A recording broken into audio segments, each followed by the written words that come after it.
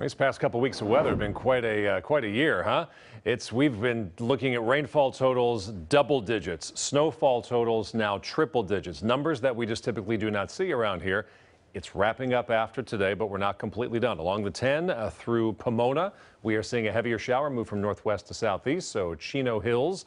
Heads up for that. It's going to pour for a couple minutes. We see rain leaving Orange County, still snowing up in the San Bernardinos around Big Bear, triple-digit snowfall over the past 7 days. And the Grapevine.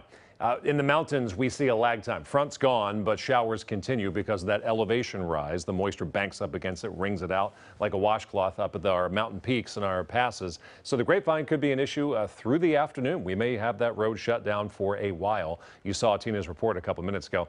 It's not very nice up there right now. Santa Monica, 52 degrees. It's windy. We have wind gusts of 22 miles per hour. Today's high, a whopping 52, 53. Maybe you make it up to 56 if you're lucky in Los Angeles.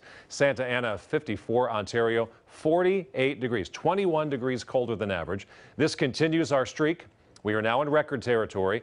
Any time of year, any year, you have to go back to 1989, the last time that we had a streak of not hitting even 60 degrees in Los Angeles. That was 34 years ago. We're not going to do it tomorrow. The streak will end today at 8, but it is the longest streak we've had in a generation where we've been this cold for this long. Let's look forward to the weekend and a different weather pattern. Saturday, sunshine, 63.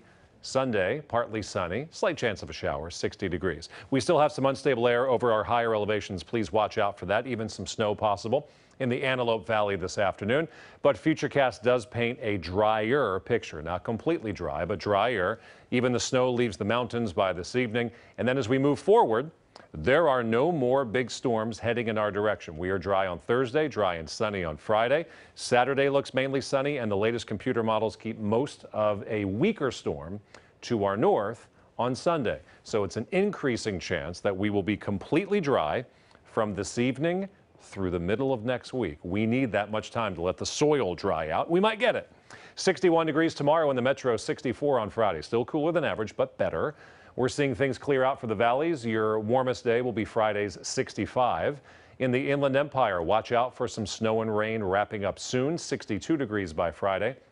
High desert, you may get some snow this afternoon. You're getting sunshine tomorrow, Friday, and through the weekend. And our beaches will be back close to 60 degrees, but still kind of breezy this afternoon, even into tomorrow, but with sunshine. That's your forecast.